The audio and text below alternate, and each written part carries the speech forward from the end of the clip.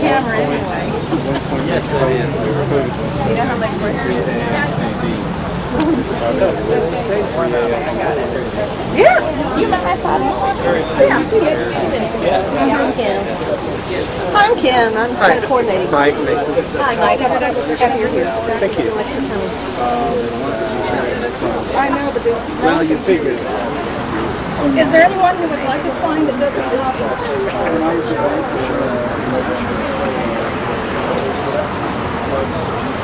we found somebody to carry I get it. Why not? Honored to welcome you here and wish you the best in today's witness as you walk together. Friends, let us be called together in worship through prayer. The Lord be with you. And also with you. Let us pray. Holy God, as we stand in the midst of the city with the sound of waters and the sound of traffic, we are thankful for your call to us to meet you at the intersection of life and faith. On this Friday we call good, we are reminded that in our baptism we are united with you in death, that we might join with you in resurrection to new life. We pray that your Spirit will fill this day and this time, that the witness we offer might point to our Lord Jesus Christ, that might glorify him on this day when the world sought to shame him. For his weakness reveals your strength, and our strength is found in you. And all God's people say, Amen. To start today, I thought we'd offer a reading from 1 Corinthians, the first chapter. I don't know that the American church has much in common with the Corinthian church. They had a bunch of church fights, disputes. We don't have any of that. They had some people who thought they were holier than others and distinguished themselves on that basis. We don't have any of that. They had debates about human sexuality. We don't have any of that. Yeah. They had wealthy people ignoring the needs of the poor in their community. We don't have any of that. Through Paul's words to them, listen for God's word to us. For the message about the cross is foolishness to those who are perishing, but to us who are being saved, it is the power of God. For it is written, I will destroy the wisdom of the wise, and the discernment of the discerning I will thwart. Where is the one who is wise? Where is the scribe? Where is the debater of this age? Has not God made foolish the wisdom of the world? For since in the wisdom of God the world did not know God through wisdom, God decided through the foolishness of our proclamation to save those who believe. For Jews demand signs and Greeks desire wisdom, but we proclaim Christ crucified, a stumbling block to Jews and foolishness to Gentiles, but to those who are the called, both Jews and Greeks, Christ the power of God and the wisdom of God. For God's foolishness is wiser than human wisdom, and God's weakness is stronger than human strength. This is the word of the Lord. Thanks be to God. We're joined on Good Friday, and I find myself just about every year wondering why we call it Good Friday. What is the good news of Good Friday? Some say it's from the German for God's Friday, Gottesfreitag, maybe so. Remembering the events of that first Friday, though, it's hard to say that it was a day that belonged to God. It certainly seemed as if the powers of the world prevailed that first Good Friday. How was that God's Friday? The day that we remember the brutal execution of God's chosen Messiah, we call God's Friday? Seems foolish. And looking at the world today, it would be hard to say that this day belongs to God. This past week, here in Texas, over 1,000 homes were destroyed by tornadoes. Thankfully, no one was killed, but thousands of lives have been turned upside down. And here in the Dallas area this week, the body of an 11-year-old boy who was starved to death by his father and stepmother was discovered. Unthinkable, unimaginable. Last night, as Christians remembered Maundy Thursday, as our congregation met here in this garden, a public hearing was being held at the library right down the street, where speakers railed against the construction of supportive housing for the homeless. Why they think that providing housing for people who are homeless will make the neighborhood worse, I don't know. That's foolishness. And this morning's paper featured a front-page article about the exoneration of 3 men who have served over 20 years in prison for a crime they did not commit. In this era of mass incarceration, I wonder how many more of the 2.3 million Americans who are behind bars are innocent. Is this God's day? Foolishness. On the global stage, over 60 people killed in Syria yesterday, civil war raging in Mali, continuing tensions between Iran and Israel. The United States is halfway through its 12th year of a war in Afghanistan, the longest war in our history. Even the Russians were smart enough to get out after 9 years. Foolishness. Can we really say this day belongs to God? Is this a good Friday? You'd have to be a fool to say that. Substitutionary or satisfaction theories of the atonement say that this Friday is good because Jesus died for our sins, or that his death pays the price for our salvation, or as Isaiah puts it, by his stripes we are healed. And some of the scriptures certainly affirm these theories, but I wonder who this death was for. What kind of a God needs the brutal death of an innocent man to appease for my mistakes? Truth be told, Jesus died because of our sin, not simply for it. If this is all that Good Friday is about, I think we should change the name to Guilt Friday, because that's all we'd be left with, is guilt. Surely the cross does teach us that God is with all who suffer this day, particularly all who suffer unjustly, as so many of these signs name. And there is good news in that. Those who suffer are not alone. Even more, those who would follow Christ are told again and again that we must pick up our cross and follow him. History refers to this as the moral example theory of the atonement. And indeed, we are called to solidarity with all who suffer in this world if we call ourselves Christian. Is this good news, or is this just the cost of discipleship? If discipleship is only about joining Christ on the cross, where is the good news in that? Some would say that's foolishness. That's how Paul put it. The message about the cross is foolishness to those who are perishing. But to us who are being saved, it is the power of God. And therein lies the question for this Good Friday. If this day is simply about perishing, it is foolish to call it Good Friday. But to those who believe, this day is about the power of God. The power of God to unmask the powers of this world for what they are, the powers of sin and violence and death. The power of God's self-giving love to conquer those self-serving powers that seem to rule the world. The power of God that proclaims Christ's death, indeed our call to take up that same cross, means the end of the self-serving world as we know it. It's not simply about perishing. It's about being saved. Salvation begins with the death of the self-serving powers that possess our lives and our world.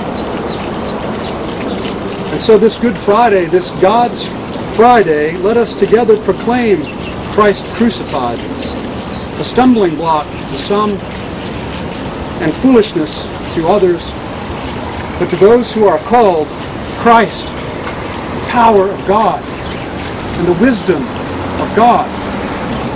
For God's foolishness is wiser than human wisdom, and God's weakness is stronger than human strength. In the end, friends, that's the good news this Good Friday. And all God's people say, Amen. We're going to begin the walk now, and for those of you who are joining us for the first time, we'll walk on the sidewalks and we'll obey the traffic lights. So if the group gets separated, please know that the first part of the group will wait until the traffic light changes so that everybody can catch up and be together. So, because we don't want anybody running across the street against the traffic. We'll have two different stops where there'll be other reflections, and we'll make basically a circle in the downtown area and come back to City Hall for our final reflection.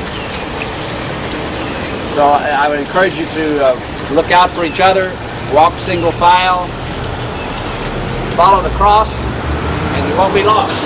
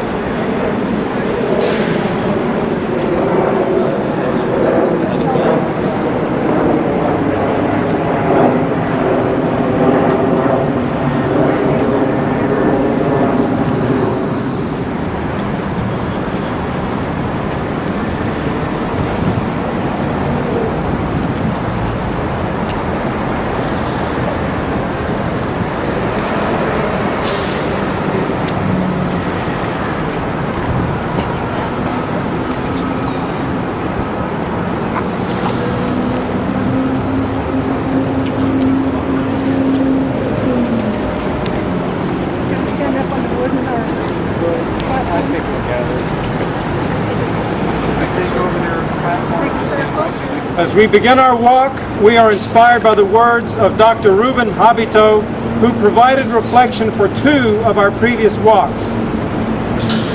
This is Good Friday. Today we have powerful images on our mind that we came here to relive. We have images of the cross and the suffering of our Savior Jesus Christ upon it. The Eucharist that Christians celebrate has the central words, "This is my body given to you. Do this in remembrance of me." As Jesus offered his body for all of us, we are also invited to reflect upon these words and make them our own. This is my body given for us. As we walk, let us be mindful of the weight Christ carried. Let us be mindful that Christ carried the weight of all sin, of all suffering, of all injustice in this way of the cross. Let us be mindful of all the destruction and promises of the world that he bore on his shoulders and upon his body on Good Friday. Let us remember for whom and for what Christ suffered, for whom and for what Christ died, for the 1 in 100 incarcerated, for those who live with hunger every day, for those in pain because of the way they are treated by others. Let us listen to them and respond, "This is my body given for you." As we walk from station to station, we remember to be mindful that we walk in meditation so as to bring our attention fully to the present. With each step, be aware of a bodily presence as we walk with one another, of the presence of those for whom and for what we represent. They are the sick, those who lack access to clean water, the unemployed and the underemployed, not just for those in the U.S., but for those throughout the world. They are on the cross today. For whom and for what is indicated in the signs we are carrying.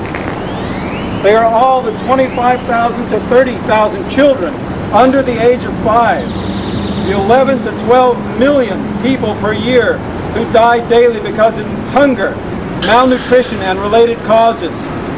They are the people who are called refugees, who are displaced from their homes because of threats to their lives due to violence of war, because of political and social economic issues. They are people who are not regarded as humans by their fellow human beings for reasons of race, ethnicity, color of skin, religion, or sexual orientation. Let us have the world that God created and loves in our minds and in our hearts as we walk each step. And with each step, we are invited to breathe with and walk with those for whom and for what we represent. Breathe in and breathe out, feeling each breath as a gift from the same source that gave us this life. In our Christian heritage, we know it as a spiritus sanctus, or sacred breath. The spiritus from the Latin verb respirare, to breathe. Or the Hebrew, the ruah, is that breath that makes the earth what it is. The breath that is all of our fellow living sentient beings that we receive. So let us pay attention to that breath, remembering for whom and for what we are carrying these signs, and with whom we are breathing and walking in this way. We will experience more profoundly this Good Friday walk. Let us walk in this meditative way so that we may experience more fully the significance of Christ's actions on the cross. I thank all of you who are here for sharing in the bond of Christ that He freely gives to us through His love and grace and salvation, a path in which we follow.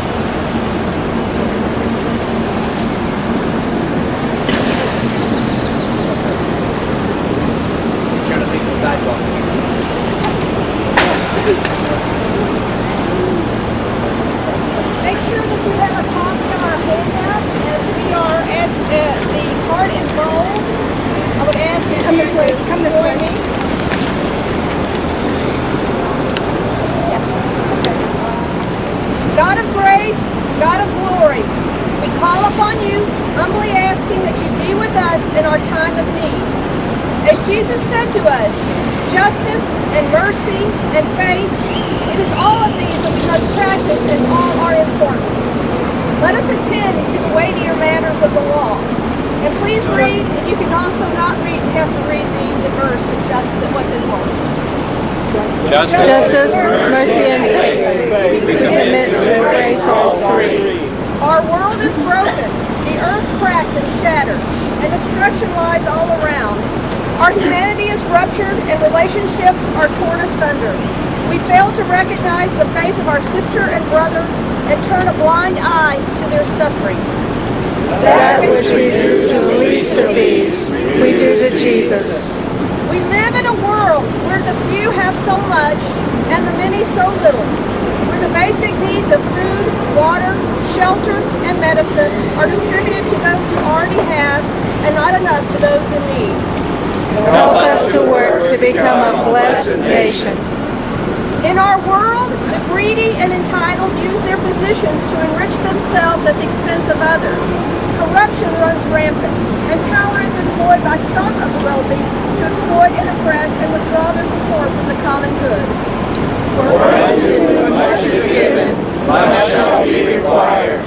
Across the nation, violence is too often the means by which problems are addressed. Fist, gun, and bomb are the tools of the trades that traffic in death and destruction. An unarmed 17-year-old boy and many like him die when we allow fear to consume us. We must listen to Jesus, who tells us, "Be not afraid, and blessed are the peacemakers, for they shall be called the children of God." Come down from the mountaintop, O God. Incline your ear to our human condition. Hear our prayer, O God, for we know with you all things can be made new. What is broken can be repaired. What is ruptured can be reconciled. Inspire us to be your agents of mercy, Working for justice and mercy, and bringing healing to a world that desperately needs it. Amen.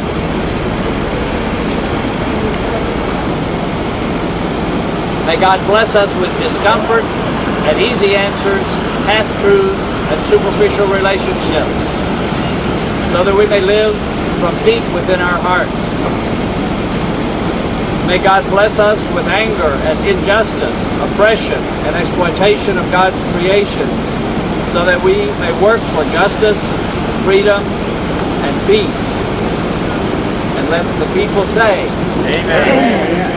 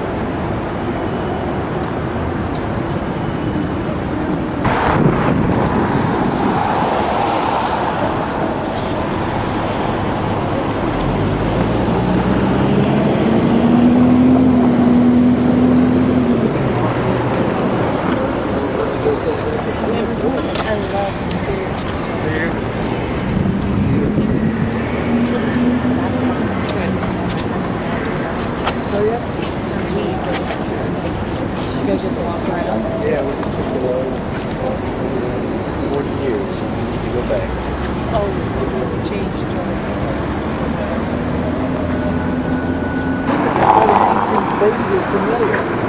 I bet I've been in some stuff with him, there's no doubt, because when he depicted it, it's almost like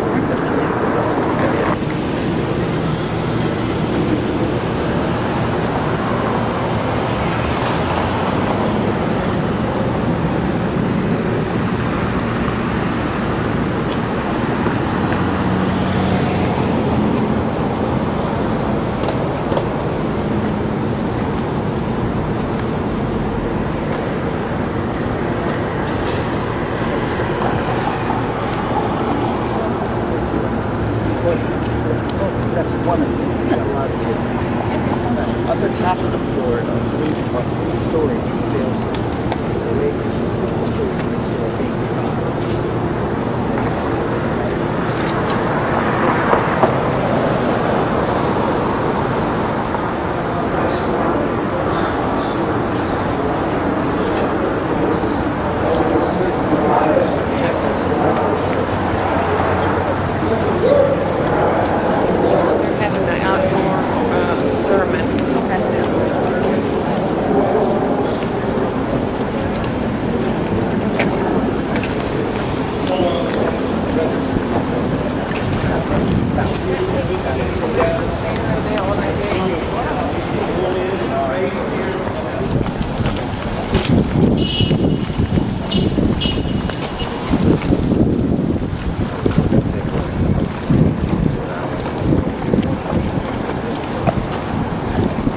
So everybody's going to be on the step, stand down here.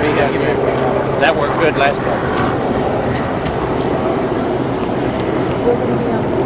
What's this up there? Yeah. Y'all can just kind of gather right in here.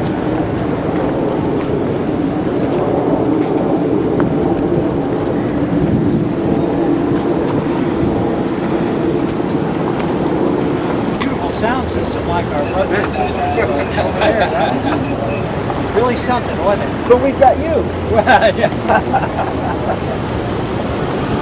Thank you for coming out today, walking. Thank you for showing up. It makes a difference. It's important. If you are like me, chances are you have conservative Christian friends or family members. Chances are you love them dearly and deeply, and chances are from time to time they drive you completely crazy. Never more than when polite dinner discussion drifts into politics and social issues, where you are likely to hear complaints about progressive Christians that we are simply tools of the left. You are likely to hear complaints about socialism and big government, great dangers that our society faces. You are likely to hear some of their favorite scriptures, such as, quote, God loves a cheerful giver. The implication is that God's requirements of all of us are somehow optional. That giving is somehow optional. Like an elective college class, maybe basket weaving. The implication that if we are cheerful, we should give. If not cheerful, maybe we're having a bad day, then no. It all depends on how we feel. No doubt you have heard conservative friends say this to you. Additionally, maybe you've heard it said that when Jesus talks about the demand to give back to society, that Jesus is only talking about believers. Believers are supposed to be these cheerful givers. Therefore, social spending by the government, even if it accomplishes things that Jesus might have believed in, that spending is evil or wrong. Therefore, the only people that ever have to give are givers who just happen to be cheerful Christians. A subset of a subset. Sometimes they not only use actual scripture to justify their position, sometimes they use pretend things that are not really in the Bible. My favorite example of this comes from my wife. She works at one of the courthouses you just passed upstairs, the George Allen Courthouse. Bless their hearts, people assume that because she's married to me, she'll just know everything about the Bible. So one day, someone came up to her and said, "Hey, Judge, where's that passage in the Bible that says, give a man a fish, feed him today. Teach a man to fish, feed him for a lifetime." Denise awkwardly paused and said, well, that's not in the Bible. This person looked back at her like, oh, you poor thing, you don't know your own Bible. Then she said, do you think you could ask Eric? And he said, no, it's really not in the Bible, I promise you. I swear that person spent the rest of the day trying to Google that. It's funny how folks don't know what's in the Bible, sometimes use these non-biblical sources to try to illustrate what Jesus really said. But I will tell you something that is in the Bible. It's the passage that Ron and Kim told me was our key for this day. To whom much is given, much is required. You come down here with that sign and let us all see that sign. Ron and Kim told me this was one of our themes for the day, so I'd like to key on this. Repeat after this sign. For unto whom much is given, much shall be required. Well, maybe this just applies to Christians, they will say. Funny you should mention that. In Luke 12, where this happens, Peter asks that same question. Peter says, hey, are you talking to us? Or are you talking to everyone? He actually says that exact question. Now Jesus has just finished telling them to sell all their possessions and give it to the poor. Jesus has just told them to not worry about their lives, what they will eat, what they will drink. Jesus has just finished telling them about the man who built bigger barns so that he could hoard all of his stuff. And then Peter says, so are you talking to us or are you talking to everyone? And Jesus tells one final story, and he concludes with this line right here. Say it again. For unto whom much is given, much shall be required. Jesus' answer is, yes, it's both and. I am talking to you, Christians, but I am also talking to everyone. To everyone. Giving is not optional. Giving is not just when we feel like it. Giving is not simply a requirement of God's faithful band of disciples, but something for all God's children. That is why the parable of the Last Judgment is a judgment of the nations, not of individuals. Back last year, after Apple computer Steve Jobs died, I read a beautiful column by Frida Gitas, a columnist of the Miami Herald. And in her column, she linked two very interesting things that were happening in the culture right that moment. The death of Steve Jobs and the Occupy Wall Street movement. And she made a very astute observation. She noted that while people in our country today do seem to be angry at the rich and the wealthy, almost nobody was angry with Steve Jobs. At his death, people seem to see him as an innovator, creator of the iPhone, the iPad, the Mac. And Frida Gitas suggested that Americans have not always hated the rich, but instead have admired them, and hoping that one day they might join their ranks. But she pointed out this very astute point, that there is a covenant that Americans have always had with our wealthy, which says this: yes, you absolutely may become extremely wealthy, but you must also bear the risks and pay the prices for any mistakes. And so she ends with this, quote, incredibly, in 2008, despite hundreds of billions of taxpayer bailouts, trillions of losses for investors, Wall Street firms paid $18 billion in bonuses. The average bonus in the large firm was $265,000 for the bonus. In 2010, the average bonus was $128,000. That's on top of salary, options, and other perks. You see, what is driving Christians and non-Christians alike completely bonkers, what is making us so frustrated in our society, is not that there are wealthy people, but how out of touch so many in our society have become. That their jobs, their livelihood has been saved, bailed out literally by the rest of us. Their success far too often leveraged not just on deals in stocks and bonds, but literally on the backs of the poor. But as Jesus says, for unto whom much is given, much shall be required.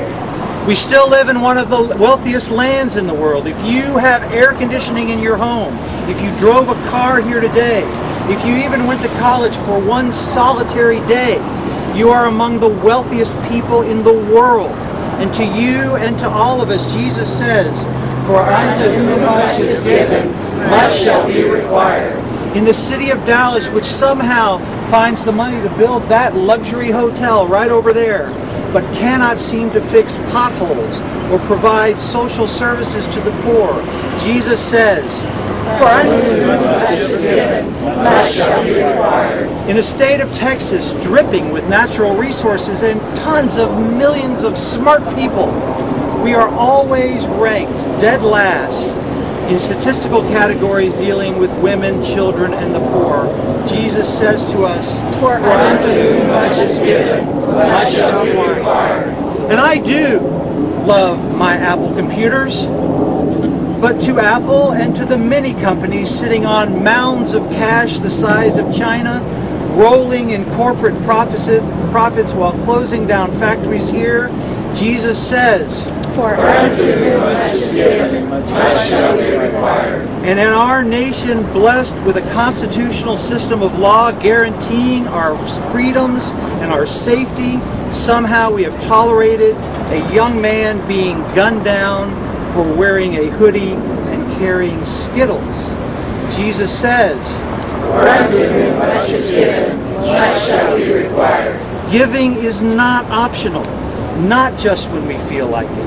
And we have gathered here this day to remember these words of Jesus, to hold ourselves accountable, to hold our city and our nation accountable. Jesus, who we remember this day, gave up not just his property and his stuff, but his very life, everything that was demanded by the powers that be. This day we remember that Jesus gave anything that was required.